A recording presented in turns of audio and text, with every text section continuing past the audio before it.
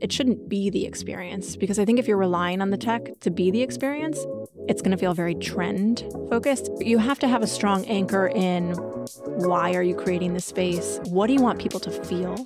And what are the best tools to help evoke that? Welcome back to another episode of Barriers to Entry, a podcast where every episode we get into it with the leaders, the designers, the early adopters, and the influencers who are helping to shape what Web3, the metaverse, the blockchain, and more are going to mean for the architecture and design industry.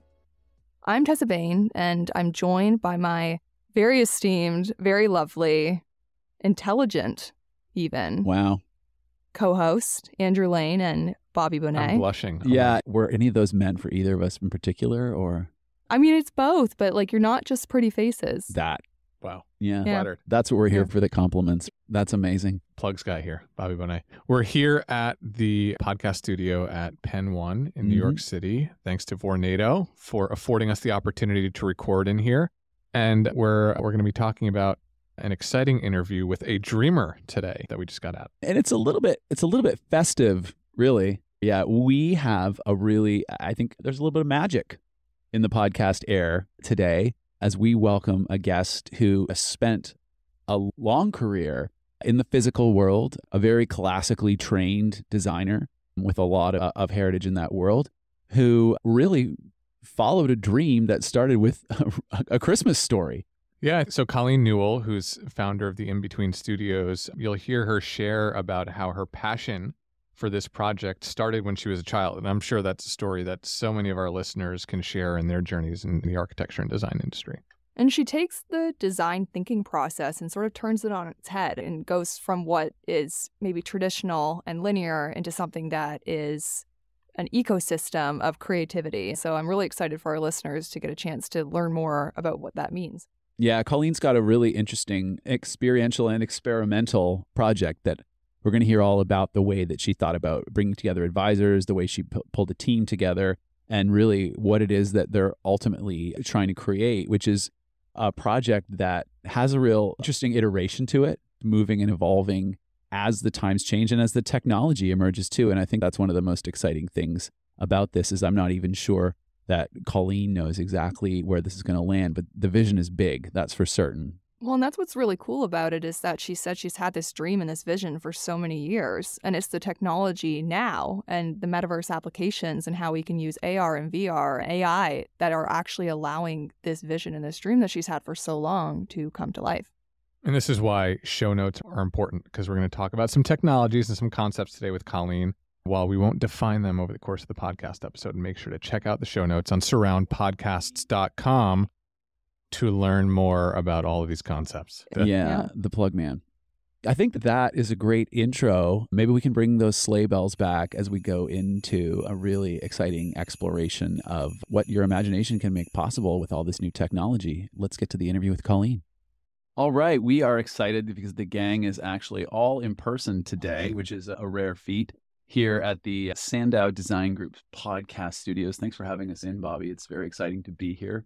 This is an audio-only podcast, but you can't see the free water and snacks that are just piling on top of us here. It's an amazing place to be. We're located at Penn 1 in New York City, and we want to give a shout-out. We usually plug at the end, but shout-out at the beginning of the pod to our partners at Vornado who have created this great space. And we're excited because we actually have a guest here in person as well. Joining us at the table today, someone who was part dreamer, part founder, embarking on a fascinating project, really bridging the worlds of physical and into digital design and creating something very cool in the metaverse. Colleen Newell, welcome to the pod. Thank you. It's so incredible to be here. I've been dreaming about our chat for weeks now, and I'm really excited.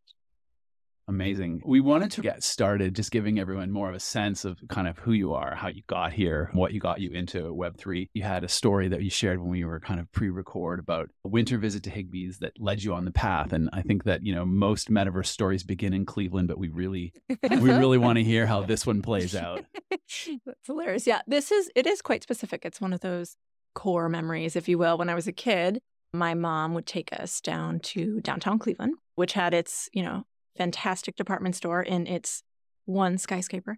So Higbee's turns into Twigbee's at the holiday time, and it's a magical place to go where they built a 2-story castle that was covered in iridescent glitter. And it was the proportions of that of a kid. So it was made special just for you. And you'd get a little piece of paper that had parents, grandparents, siblings, etc. on it. And you would have to tick off who you were shopping for. And you'd get to go in and choose these items yourself. And they were, silly trinkets, but it was just this idea of being a little kid and walking into a space that was created just for you. And all of the things you were selecting were things that you selected. And it just felt transformative. And then you would take the elevator upstairs to the top floor where the Silver Grill restaurant was. And it was a beautiful white tablecloth, kind of fancy establishment that had, a lovely lunch. But really the point of it was that you didn't want to finish your lunch as a kid. Because if you didn't, they would bring it to you in the most beautiful presentation. So either, a silver foil swan, which was beautiful and lovely, but really you were hoping and holding out for the cardboard oven that had actual doors that opened. So you'd open the doors and your food would be in there waiting for you. And then when you got to go home, obviously it was endless hours of play. So it just felt, it's one of those experiences that unfortunately just aren't around in the same way, where every detail was paid attention to. And it was all about creating an experience for you, which sure inspires more commerce in most opportunities, in most cases. But it really was a magical experience. And it stayed with me my whole life. Clearly. Yeah. I should mention elementary schools still do these little craft fairs, holiday time little shops. And so we give each of my daughters a couple bucks to take. And my oldest daughter, Arlene, was asking for $10 to get herself something this year, which killed me. But she was very thoughtful about everybody else she was getting as well. So you're really, since then, it's been about experiences for you. That's what that drives you and motivates you. It's been about experiences and beauty. And I certainly didn't have the vocabulary at the time, but design.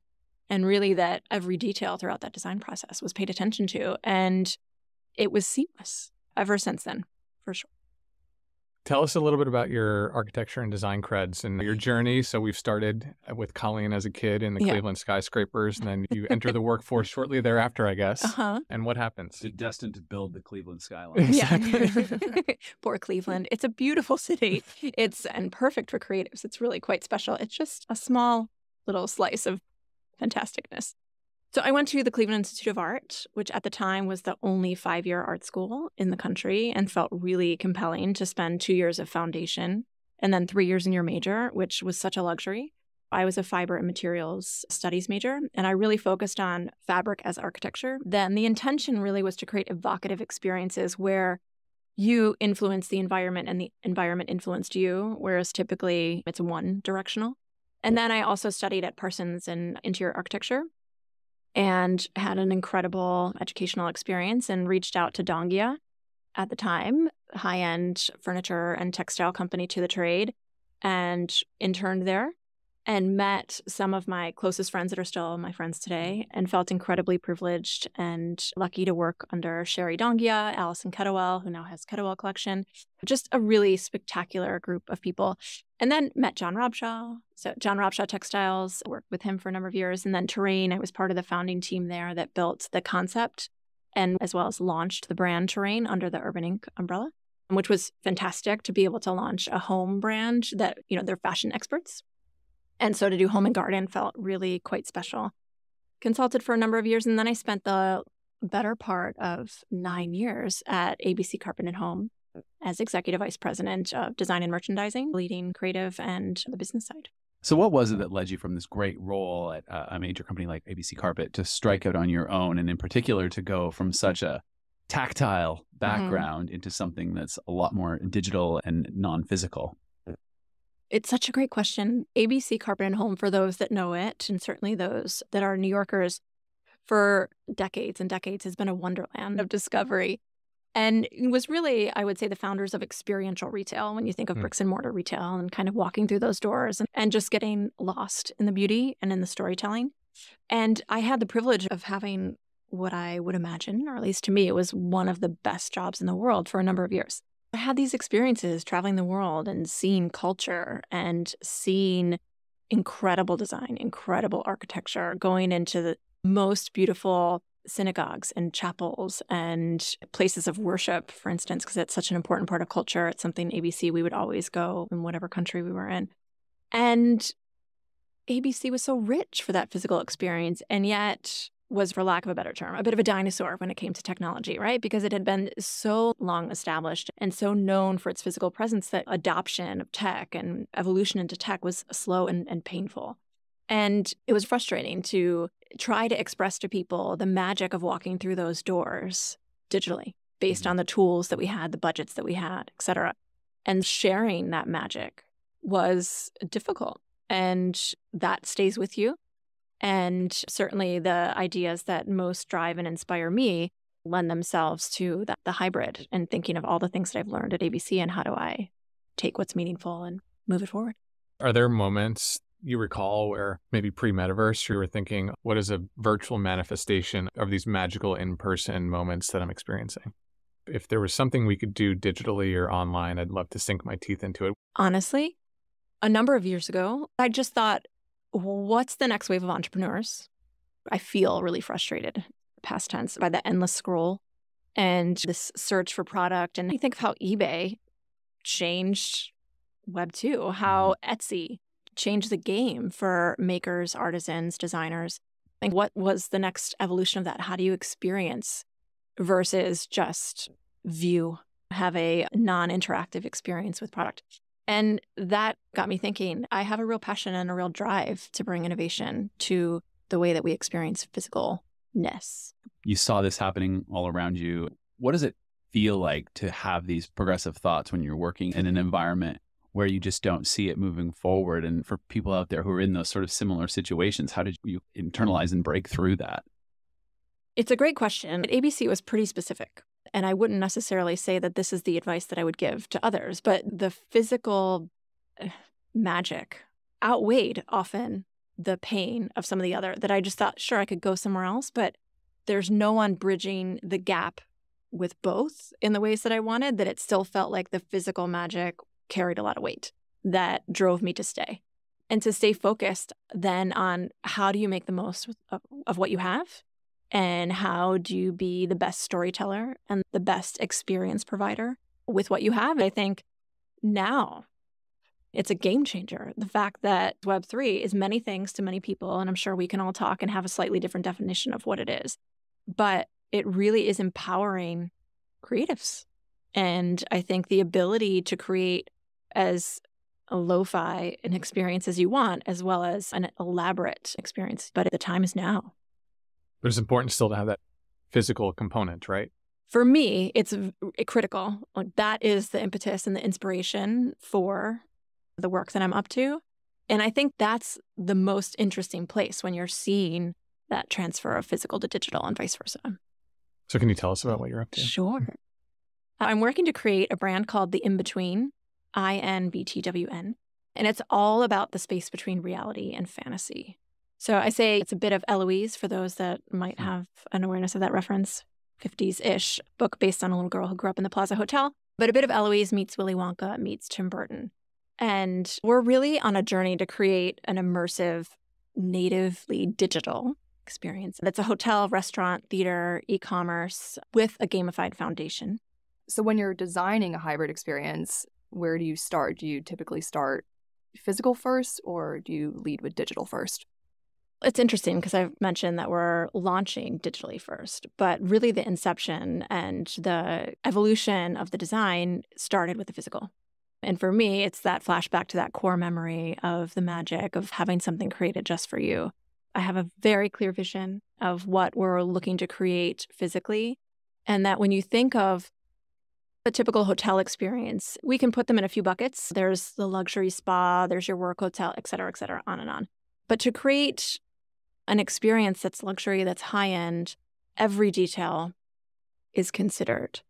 And yet, there is a deeper meaning. There is a deeper experience happening. I can talk through what a room experience would be like. Each floor in the hotel experience will have a different theme, if you will. And you can either choose your theme or you can take a quiz and be assigned, should you not want to choose. So there's a celestial floor, for instance. And you walk into that room and you're immediately transported. As soon as you put your foot down, the subflooring is a commercial foam surface that has a bit of buoyancy. So there's a bit of give as you're walking over the floor. So it's mimic that sensory experience of walking on the surface of the moon. And then all of the windows are stained glass. really delicate, beautiful, fine stained glass with light projecting through. As you walk in, you're immersed in refractions of light, mimicking the cosmos. And you have almost a spiritual experience kind of in that room. And what is your engagement like? And there's all sorts of conversation we could go into the design. But then how that translates digitally, that same room that you feel like something's happening, digitally, you actually can float because we're not limited by constraints of physics and gravity and whatnot that we are in the physical world. So the physical 100% came first, but then the liberation came when thinking about how to translate it digitally. Quick interruption to this episode because I want to tell you all about another podcast that I think you'll enjoy. It's called Looking Forward, and it's from our good friend Ryan Anderson, who is the VP of Global Research and Insights at Miller Knoll. The show is all about the future of the workplace, particularly in the A&D industry, which you know is a topic we love here at Barriers to Entry. You got to check out Looking Forward if you're like us and want to push the conversation around what exactly works at work. The show is part of the Surround Podcast Network, just like Barriers to Entry. So go take a listen at surroundpodcasts.com or follow Looking Forward wherever you get your podcasts. This episode is brought to you by Vonage. Is your business ready to integrate live video chats into your app? The Vonage Video API makes it simple for developers to build custom solutions that make sense for your business. From providing faster tech support and better customer service to hosting more productive meetings and classes, live video enhances every conversation. Go live on your terms with Vonage. Learn more at Vonage.com. I really appreciate the choose your own adventure nature. Who do you think about is your target visitor? Because I'm interested in the fact that a lot of your inspiration comes from an experience you had when you were younger. And the way you're explaining the celestial floor, I could imagine a toddler or an adult going in and saying, oh my goodness, this is pretty far out. So are you designing for a certain persona?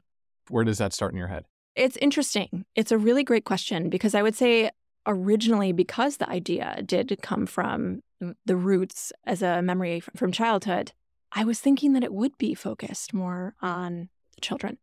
But I've been working on this for about a year. I've been dreaming of it forever, but really building it and building team and whatnot for the last year. And in all of my meetings, investors, potential partners, advisors, et cetera, all the feedback has been, when can I go? And it's really shifted thinking we're all yearning for it. We're all yearning for those experiences that challenge, how is this possible?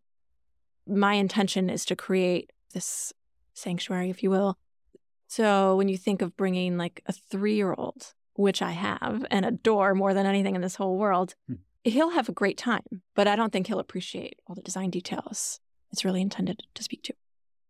Well, it's kind of like Disney when they put those jokes in that are just for adults, but really the movie is for the children. Yeah. So a little bit like that. Yeah. So are you foreseeing this as being in a physical permanent location? Do you see this as being something that is potentially installation-based and travels about? Following to Bobby's point about the audience, where do you kind of find the place that brings this to life for people so that people can access an experience like this? Sure. Well, digitally, it'll be available everywhere. When I was really thinking of the physical build, that's really where the idea had its roots.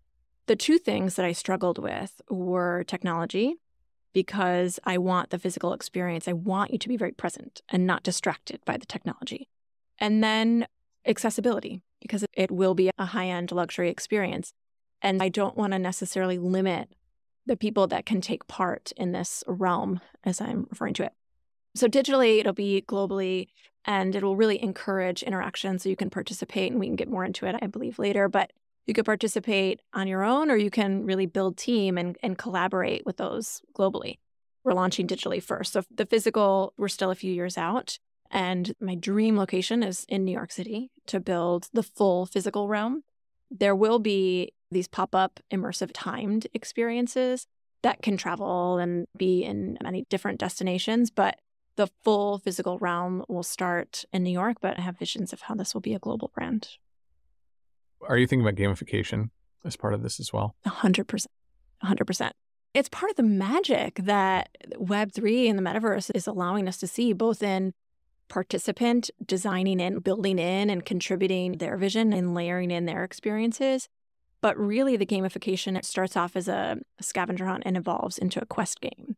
I can't share all details now, but little bits like... Would that be just like a game, like a cheat code? Is this... No, because I don't want to reveal it all. That's what's so exciting, right? Is that it continues to evolve. But a lot of the two-dimensional artwork, for instance, will be a curation of children's artwork that digitally deconstructs or reconstructs to give you clues and guide you on your way. And there's a number of other little clues. I think we'll get into a few things about how I see guides as a huge part of the hotel experience, both physically and digitally in a bit. You know, you said that you don't want the tech to pull people from being present in the moment. How are you planning on integrating the technology in a way that's not distracting, like with the guides and along that line? You have all these thoughts as you're first building something, and then you learn, and then you think, oh, there's maybe a different way or a better way. And originally I was thinking that AR would be the main tech that would be leveraged for the hotel. And I was thinking that glasses would really be the way to go. Obviously, there's an expense to that hardware, as well as the hardware still has a bit to go to get really to where I want it to be. So many people are doing incredible experiences using AR with their phone, and it's amazing because it's very site-specific. Because it's so immersive, I don't want to have the distraction of someone holding up their phone or their iPad or not being present. So I think where we've landed is that it will be engineered projection mapping that'll support much of the tech in the physical experience. There'll be other layers, but that'll be one of the main. So a lot will be very choreographed. You have a lot of different media, physical, digital, AR, VR, all these things. How did you pull this together into a story to bring partners and investors on board to start to make this a reality? Yeah, it's big. As I tell people all the time, and even as I'm pitching it, I say, I know how big this is, and even talking through it, but I believe in it with every bit of my being, and so it makes it easy to talk about. I started building the story. What's the story architecture? Why am I doing this? What's the goal? Who is the customer? And again, that changes and evolves, and you just have to be open and flexible to how that evolves. And then building out a deck that helped me just as much as it helped whomever I was sharing it with and pitching it to, and layering in all of the different components. And then it's building a kick-ass advisor team and really working with them to say, this is how I envision rolling it out. How do you feel? How can we get to an MVP? All of those kind of tough conversations. And you lean into your expertise, but you also really rely on the team that you've built to help make the best decisions. You talked about pulling together your advisory board. I think it'd be great if you could just tell us a little bit more about how you thought about what that group was and how you brought them together and got them aligned and working towards your vision. Sure. For me, it's been a pretty organic process. As you're building these ideas, you tend to want to reach out to those that you trust first as you're incubating and holding things close. And your inner circle tends to be those maybe you've worked with in the past, know you really well, know the field that you're interested in. So I reached out to those people first and gauged interest as well as participation. There were certain people that were really fired up to want to keep talking and also wanted to support me and really believed in the vision. And then there were areas like tech, for instance, as I've shared, wasn't the strength of ABC. So as much as I've been enormously interested and incredibly passionate about it, I haven't spent years and years building in it. So I needed to find the right tech support, if you will, and the right tech advisor, and networked like crazy to find the right person. And I'm super psyched. How do you know when you hit the right fit? I get really passionate, really excited. And when that person can meet my passion, it's done. I'm sure you deal with doubters along the way. And it's not like all of the press we hear about Web3 and the metaverse and cryptocurrency is universally positive. So no, crypto's pretty positive, I think, Bobby.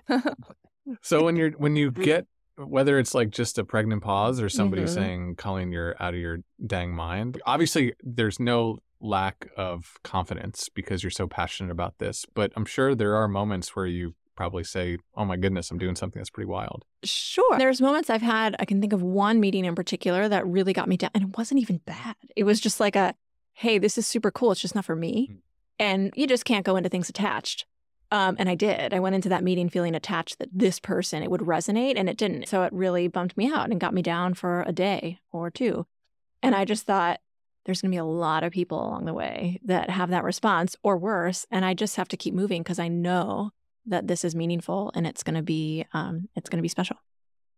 I think that's really relatable, that we've all had those days and we've all had those moments, and it's how you react to them. So I like that node to attachment, I think. It's a good reminder. I'm going to take a bit of a tangent too and ask you a question that I think might interest a lot of the designers and interior architects out there right now. You're clearly a dreamer and a visionary, a big imagination, and you're finding ways to make it very tangible, which is exciting. The market's sort of moving towards this demand for cross hybrid spaces. I mean, we hate the word phygital, but the mix of a digital and a physical experience together. What kind of advice can you give the community to start thinking outside the box in building these spaces? This is my point of view, right? So we can all only come to something with your own individual perspective. But in the physical experience, I want the tech to be an enhancement to the experience. It shouldn't be the experience, because I think if you're relying on the tech to be the experience, it's going to feel very trend focused, and the tech's going to evolve in 2 days anyway. It just moves so fast.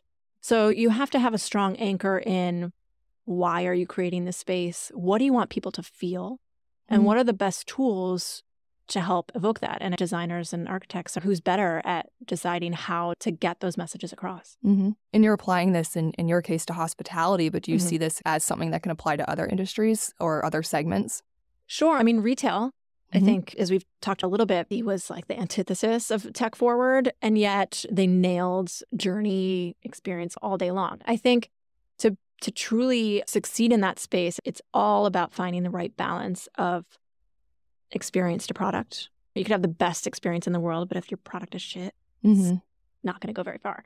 So if we can get the tech in a retail experience to not only make the experience of, say, checkout smoother, that's cool, that's great. I also really like humans. So I kind of want to interact with them. You think of different ways that projection can participate in retail, storytelling. A lot of times we rely on cards, if you will, physical card to tell a story of a maker or a product or something. But to create a somewhat immersive experience, sound, rely on your senses and see how technology can enhance what we're already given. You've mentioned a couple of the components of the experience that you're most excited about. So could you pick one or two, and maybe the guides, and explain to our listeners what makes you excited about the experience and why the format you're thinking about for the in-between is really the only format where that experience can come to life? Sure. Typically, you walk into a hotel experience, physical hotel experience, and you see a bellman, concierge, the hotel team, if you will, there to support you. I really want to create a new language for what this experience can be like. Right now, for lack of a better term, which will evolve, but I've landed on guides. And really the significance of that is these guides in the physical world, there's something more to them. So that projection mapping that I was talking about will interact with the hotel team, these guides, so that as you're checking in or as you're interacting, someone might turn slowly or raise an arm and you suddenly see a bit of magic dust falling from a shoulder, or you see a flutter of a wing, just to indicate there's definitely something more happening.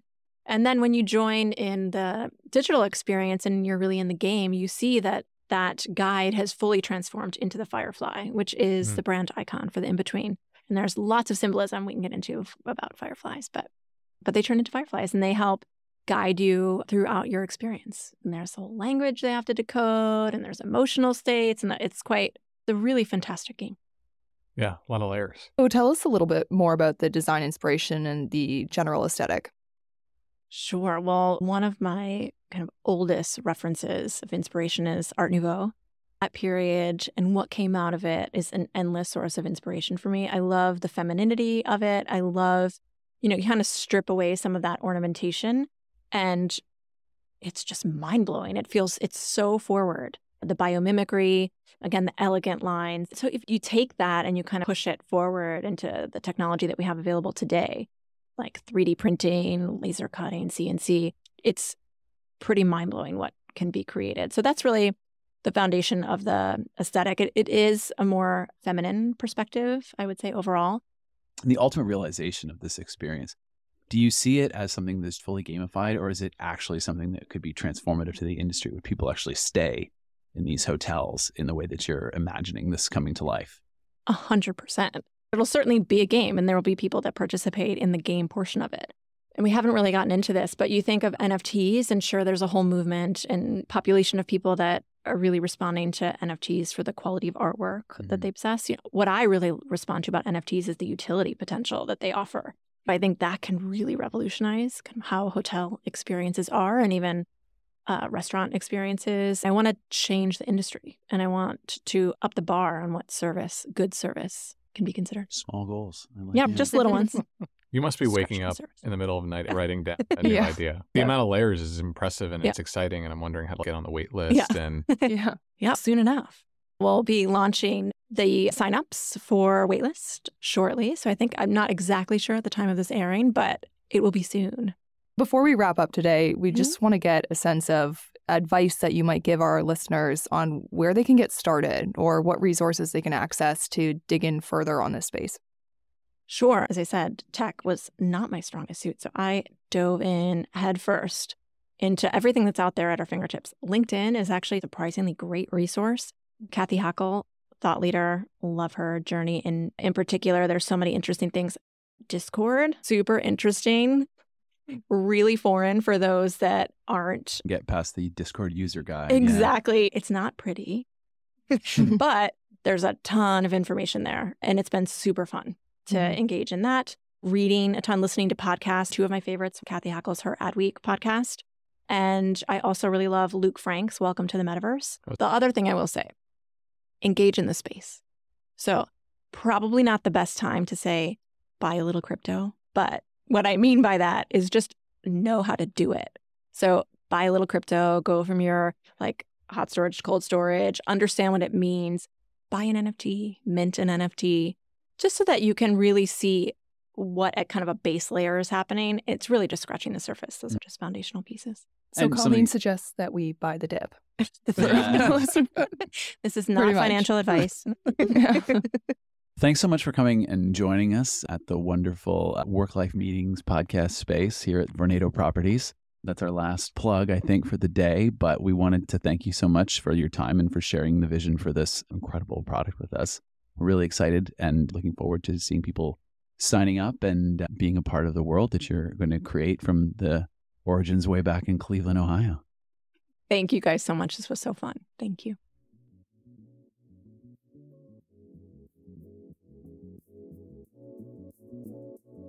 All right. And if you haven't been following along with your hot cocoa, we hope you enjoyed our first Christmas episode of Barriers to Entry. But really, we hope that you love that conversation with Colleen as much as we did. The thing that got me the most excited, you guys, was just the way in which we're seeing that technology is really starting to catch up with imagination in all of this.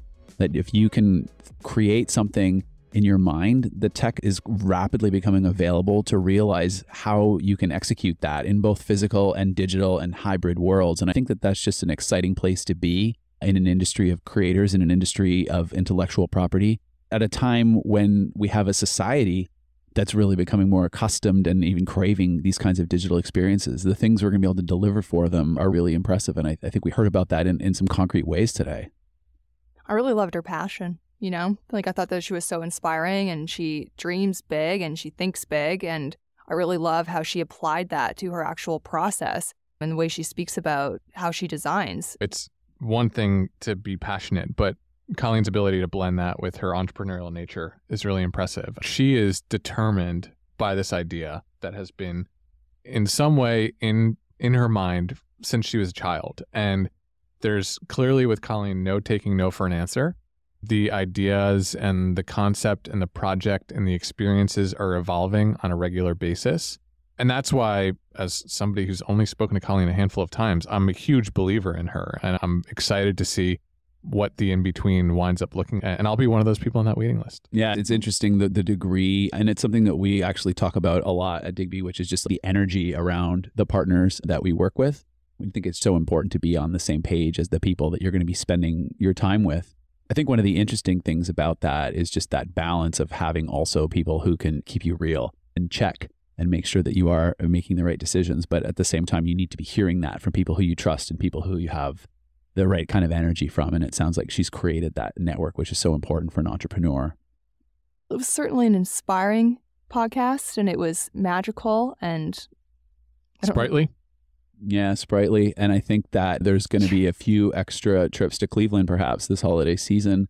off the back of this. Cleveland, not yet a podcast sponsor, but perhaps soon. We shall see. Speaking of plugs, Bobby, do we have anything that we want to plug before we head out today? Obviously, want to start by plugging Christmas. That's a given. Yes, huge fan. Big fan. So you can learn about the INBTWN STUDIOS now at Colleen's new website, theinbtwn.xyz. That's THEINBTWN.xyz. Barriers to Entry is produced by the Studio by Sandow. Sam, Wise, Hannah, thank you. Guys. If you can hear us from here, thank you. Happy holidays to those three. Especially those three. Remember, you can get Barriers to Entry on any major podcast platform. And after you search the podcast and you find it on Spotify or you find it on Apple Podcasts, I want you with all of the might in your index finger to slam on the follow button. Slam it down like a hot cup of eggnog. And then follow that up with 5 stars. Okay? Absolutely. Because this is a 5-star gang right here. That is important. And remember, Barriers to Entry available on the Surround Podcast Network, surroundpodcasts.com. Don't forget the S. The S extra is X is for savings. And yeah, why don't you take us home, Tess? You know, gentlemen, I hope that Santa treats you well. Maybe that extra S is for Santa, actually. Well, it could be. Hope that you get everything that you desire this year. And for our listeners out there, our holiday wish for you is that we've managed to break down your barriers to entry.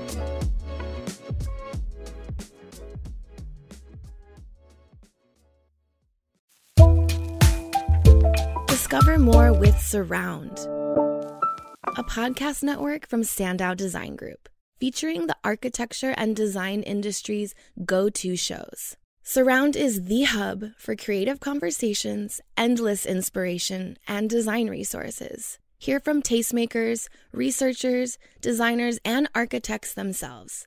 Trending now on Surround is The Mic from NYC by Design, hosted by Debbie Melman. Learn more at surroundpodcasts.com.